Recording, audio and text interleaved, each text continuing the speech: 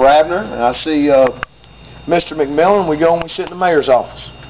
And the mayor looks at me and he thinks I'm crazy. He said, one of the things he first told me, he said, well, you are young. You know, we got a lot of work to do here. And I explained our vision to the city council and to the mayor and what it was going to take. And to win a championship, I mean, you just don't understand. I've been doing this. I know coaches have been doing it 20 and 30 years, and they never got there. But there's only one way you win a championship. There's only one way, and that's when you've got the entire community, you got the administration, you got the players, you got the coaches, you've got the community, you've got the city council, you've got the mayor. I mean, it takes so many things to win a championship. And that's why we got it.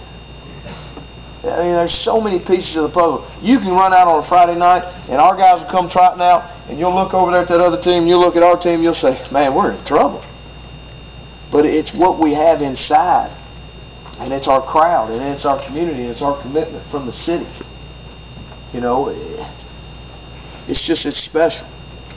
And it takes everybody together. Chief Police listened to me fuss on the way back from Viger in his car. And I'm just raising Cain at myself and the coach, and the chief just sitting there looking at me smiling. And you know, having a chief of police that's so supportive, and you know, there's just so many things that go to it. And I'm going to call this guy out here, and he ain't going to like it, but I'm going to say it. You know, Tim Cockrell, one of the finest human beings I've ever been around. And doesn't have a dog in the hunt. He don't have a son playing, you know, but he cares about Spanish football. He cares about the school. He cares about the kids, and it's people like that that make this a special place. And I just want you to know how grateful I am. It's not about me.